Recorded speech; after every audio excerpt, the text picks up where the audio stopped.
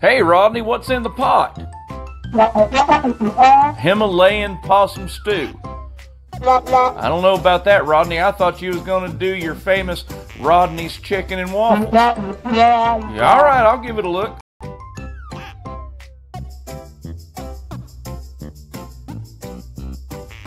Rodney? Something about that don't look right. What did you mean by Himalayan possum? You found Himalayan in the road. Well, Rodney, that would explain all the tire tread marks in your meat there. No, buddy, we're going back with the original plan. Rodney's chicken and waffles. And y'all stick around. I'll show you how.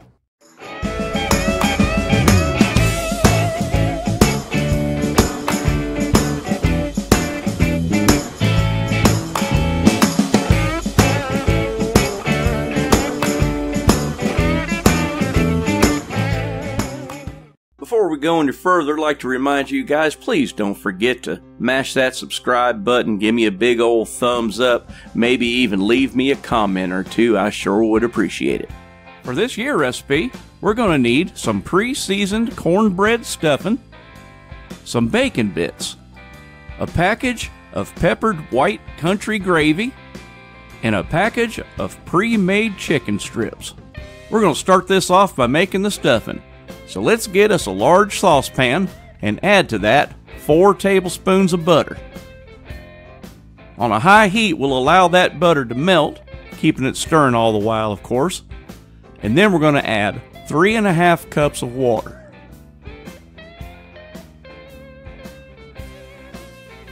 You can use chicken broth if you like. And then we'll add the spice pack. Keep it stirring, and we'll bring it to a boil. Once it's to a boil, we'll add in the cornbread croutons. And make sure you stir it in really well. Want to make sure all of those croutons get wet. Set it off to the side. Let's go ahead and get those chicken tenders ready. That's 400 degrees for 15 minutes. While them's cooking, we'll go ahead and do our gravy. To a medium saucepan, we'll add 2 cups of water and 1 cup of milk and the contents of the gravy package.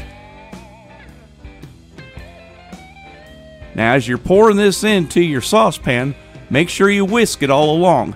That way you won't get any lumps in it. Rodney asked me the other day if I knew the difference between a northern zoo and a southern zoo. Well, I didn't. He said in the north, it just says the name of the animal. In the south, it says the name of the animal in a recipe. Ha! That's funny.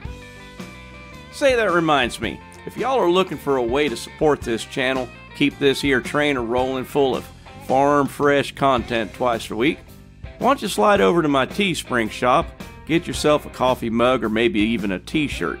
But if you don't want to do that, how about you go to buymeacoffee.com, and for the price of a cup of coffee, you help keep this train a-rolling. You can also visit boondockerswelcome.com. All of the links are in the description. Thanks a bunch. Now, we got to keep stirring this gravy. Once we get it to a boil, we're going to reduce the heat on it and let it simmer for about another minute, continually stirring it.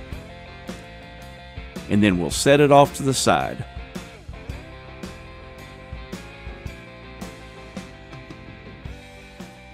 Let's have a look at those chicken tenders. They ought to be about done.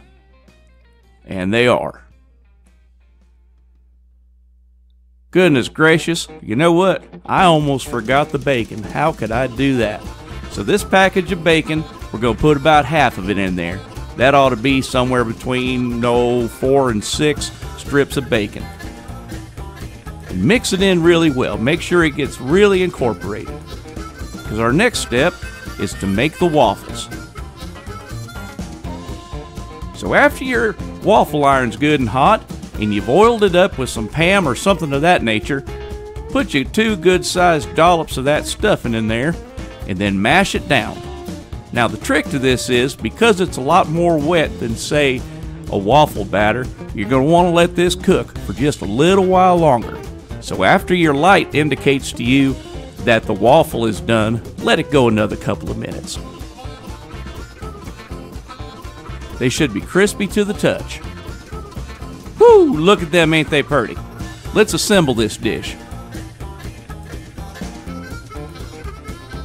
We'll take first and put our plate with the waffles on it and put a couple of those chicken strips on it.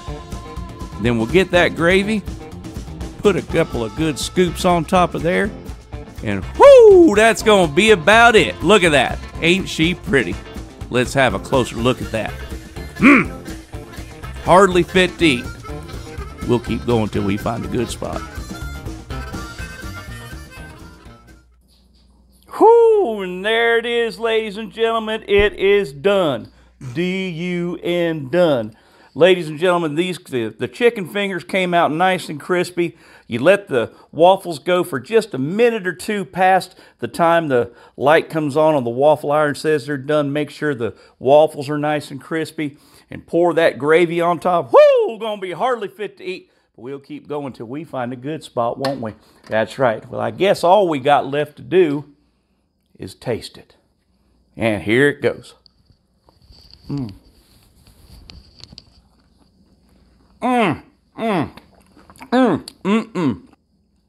You got to kiss an angel good morning. Them is delicious. Man, those turned out great. Rodney, you outdid yourself. Well, ladies and gentlemen, that's going to be about it for this episode of Eatin Good in the Woods. On behalf of myself and Mrs. Eatin Good in the Woods, we hope y'all have a blessed Christmas. And ladies and gentlemen, until next time, y'all going out there and be nice to one another. I sure love you. God bless. Bye-bye.